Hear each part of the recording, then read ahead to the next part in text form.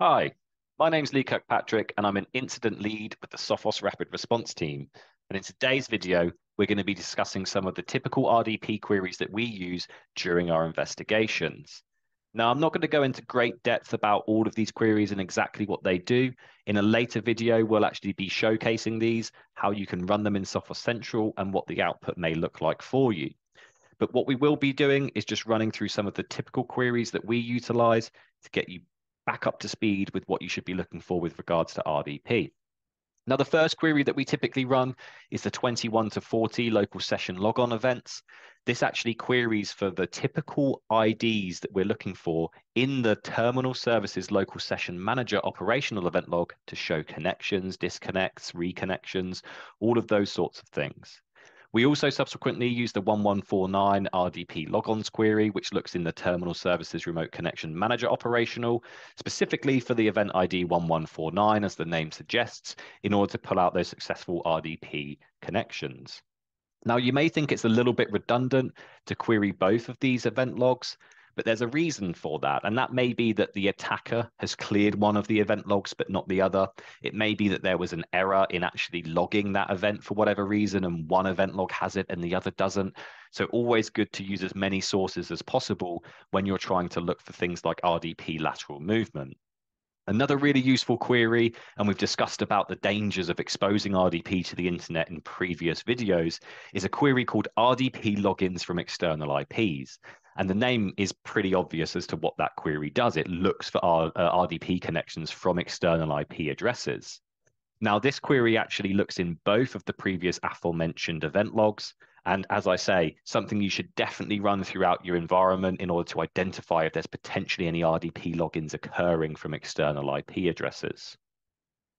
Now, another query that I think quite commonly gets overlooked with regards to RDP is the 4624, 4625 login events query.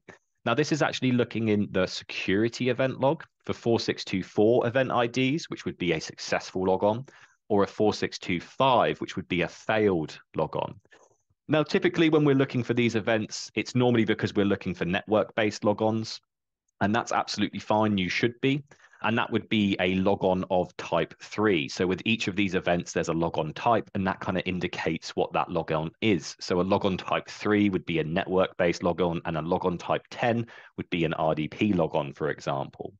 Now, the reason that we query for this when we're actually looking for possible RDP lateral movement is because it can help us identify failed logins when network level authentication is enabled.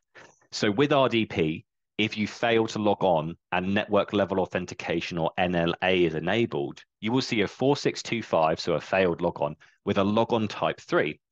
Now, that may be a little bit confusing because you would think that's a network-based logon, and it is, but typically they're associated with something like SMB, for example.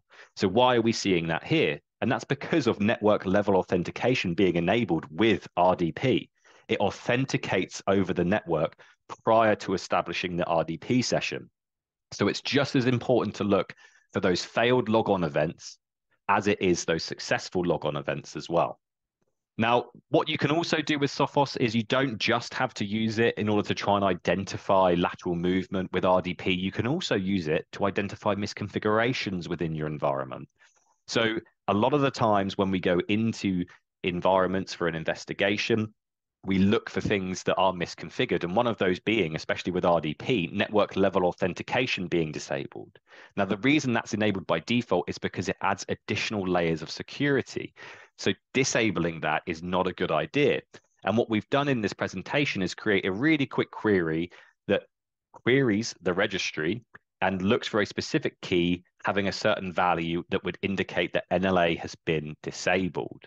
So not only can you use Sophos to identify RDP lateral movement, you can also use it to proactively find misconfigurations within your environment and make sure that you fix those prior to an incident actually occurring. Thank you very much for your time. I hope this video has helped you better understand what queries you can use in order to better identify lateral movement using RDP, and hopefully given you a nice little tip on how you can better identify possible misconfigurations. Thank you very much for your time, and catch you on the next video.